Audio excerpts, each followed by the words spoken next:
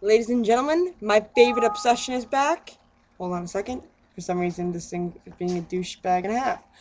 Okay! My favorite obsession in the whole wide world is back on ABC7. Yes, that is Dancing with the Frickin' Stars. Who doesn't love Tom Bergeron? Oh, he's so dreamy. But no, seriously, I wanted to review this episode, season premiere, because it's now season 11. I'm so freaking stoked. And the cast this year is quite insane. And I'm going to pull that up just in case because I should. Season. Yeah, I never do this right. Season 11. Oh, no, that's wrong. 11. Dancing with the Stars cast. That's what it says? Yes, it does. So, I'm hoping this is right. Is that. I don't know. I don't know if this is right. I don't even know. I'm really sort of stoked because I'm a huge avid fan of Dancing with the Stars. I am. I'm a huge fan of it. I love it. It's my favorite thing in the whole wide world. And I have the list on here now. I don't know what the hell that is, but don't play. Don't do anything. Please don't. Alright, so let's run down the list. We're gonna do the horribles first. The first one I have to talk about, only because I have to. Where is it? Mike, the Situation Sarantino. Ha ha ha, oh my god. Oh my dear Jesus. I have to give the kid credit because he, alright.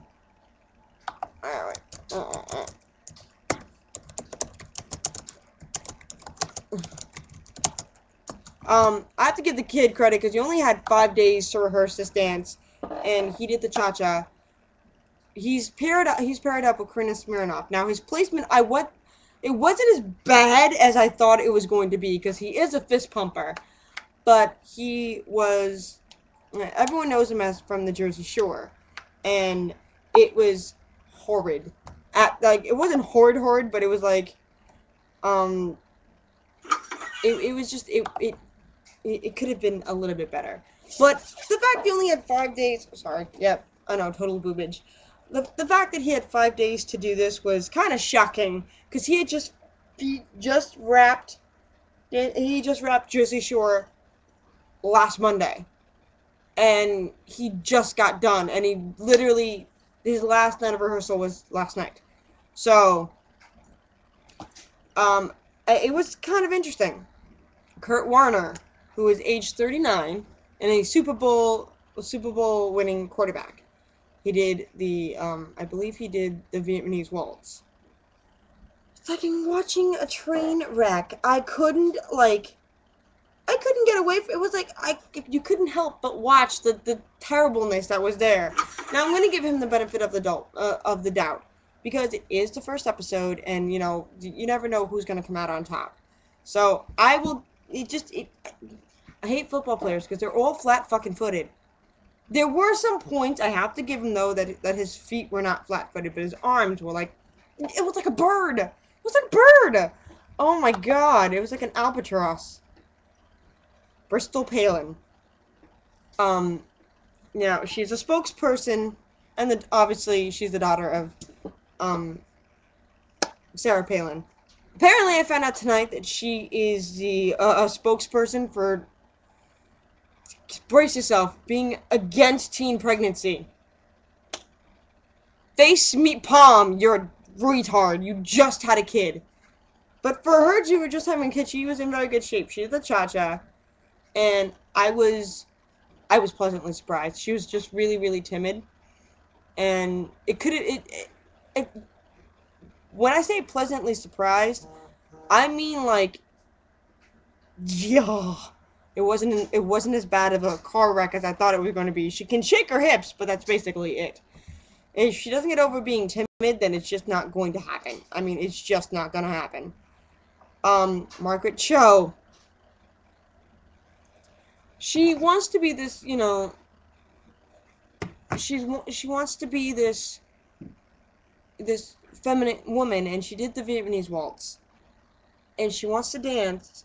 And I get that she's trying to take it serious, but she put comedy in a dance where it should not be. She could potentially be this beautiful, elegant woman, but instead she went the comedy route and she fucked herself over. So I really don't. Oh, I gotta vote before the end of the night. I really don't see myself voting for her. She's a great comedian. She's a great actress. She's from Drop Dead Diva. That's where her new start is, and I just don't see it happening for her. Michael Bolton. Stick with the singing dude. I was like a kid when I first heard of him, and I didn't think he was actually still touring. So he's still touring and like singing and making albums and all this. I blew me out of fucking water. Like, he blew me away that he was so bad. It was horrible. It was like watching a baby trying to take his first steps and then falling. It was so bad. Rick Fox. Now, alright, let's see. Well, did I get to anybody else? Oh, no. Rick Fox is part of the good people. Okay. Florence Henderson. Horrible, but cute. I'll get back to her in that. There's more on her in that. Alright, so we got rid of the bad people. Now let's talk about the good. And why don't we start off with Florence Henderson? She's 76 and everyone knows her as, Carol Brady. This woman's got a potty mouth like you wouldn't believe. I thought I cursed like a sailor. Holy shit. She's so epically cute, and the whole thing was just adorable. She was so cute. Oh my god. I was laughing so hard because she was just like, I forget who was on last season. I forget her name, and she was adorable too, and she was in her 70s, but this was so much better, and she was adorable and cute, and she's paired up with Corky Ballas. So the Ballas son versus son is going to happen this season again, which is so great because Corky and Mark are great pros, and they've won so many championships as a father-son team, so this is going to be really great. Brandy Norwood, everyone knows her as just Brandy. She's a mother of like 3, I think, and she's a great singer. She surprised me really well. Her Vietnamese waltz was flawless. I believe it was the most flawless Vietnamese of the night. She had extensions that were beautiful. Her fingertips looked great. I know a little bit about ballroom dancing. I don't know why, but I do. She had beautiful hip rotation. She had great foot placement. It was amazing, and she's paired with Max. You can't look at Max and not think, holy shit, you're hot. You can't. It cannot be done. But I see them going someplace really great. Rick Fox is paired with Cheryl. He's a former NBA player. He's an actor. He's been on Ugly Betty, and he was in the game. So he's done a lot of stuff. Here's where I differentiate from. Here's where I'm torn. Yeah, he did a great performance, but it all seemed like he was going through the motions. Yes, he did a great Vietnamese waltz. He really did. I just wasn't super pleased with it, but it was good enough to put him in the good category. I just really think he could have stepped it up a notch, considering. Kyle Massey. For those of you that don't know, he was in That's So Raven, and he's recently in Cory in the House. I think that's canceled now. Apparently he's a rapper. This kid is now 19 years of age, and he's a Disney star. And dude is paired up with Lacey Schwimmer. I love her. I follow her on Twitter. She's amazing. She's a blonde now. And, I fucking love Lacey. And Kyle went out and shook his little ass. He shook this little ass. It was great. I was very impressed with it because for the men of the show, he put the bar like so high. So they're gonna have to really catch up to this little 19-year-old kid, because honestly, he's for the men's side, they're all screwed if they can't beat Kyle. I was, for a Disney star to do that, I'm not surprised, because Disney stars have. Sabrina was on the show. She was very, very up to. She was paired with Mark. When they want something, they do it. These kids they strive for what they want, so it works.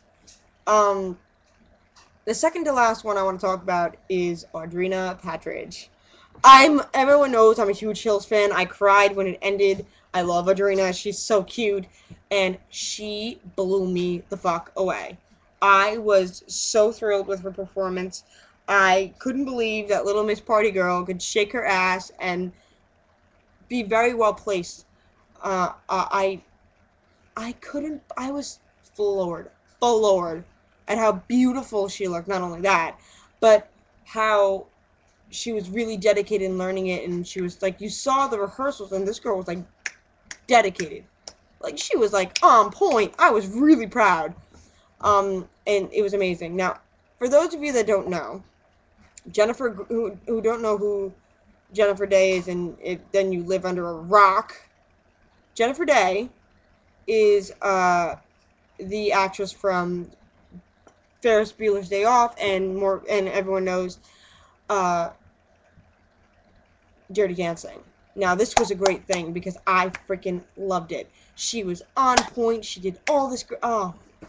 She did a song from Dirty Dancing I forget the name of right now because it's escaping me. She's dancing with Derek this season, and it was beautiful. She cried because it was like, in her mind, it was going back in time to when she was with Patrick. Not gonna lie, I bawled my little face out because she's gorgeous, and to do that was so hard for her. My main vote, clearly, this is going to be a great season. I cannot wait.